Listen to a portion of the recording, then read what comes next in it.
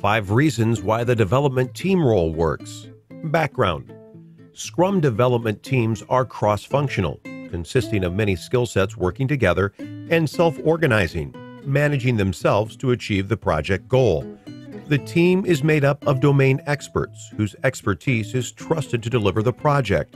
A Scrum team should ideally be limited to between 5 and 9 members to keep them lean, communicative, and productive. Reasons: 1. A group of dedicated experts.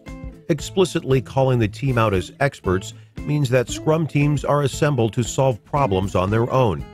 This frees up other roles to focus on their own areas of expertise. 2.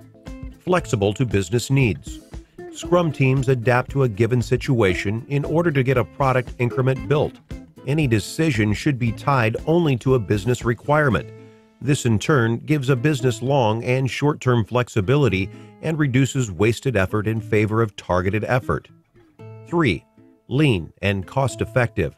The small size combined with high degree of expertise means that things get done to a high degree of quality with minimal technical communication. 4. Less management needed. Teams organize themselves.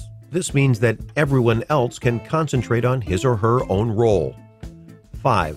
Highly scalable when given the resource. Large teams can be separated and organized through regular meetings called Scrum of Scrums.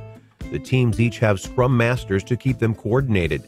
Caveat: when 2 or more teams work on the same code base, the team will need to decide if this is feasible.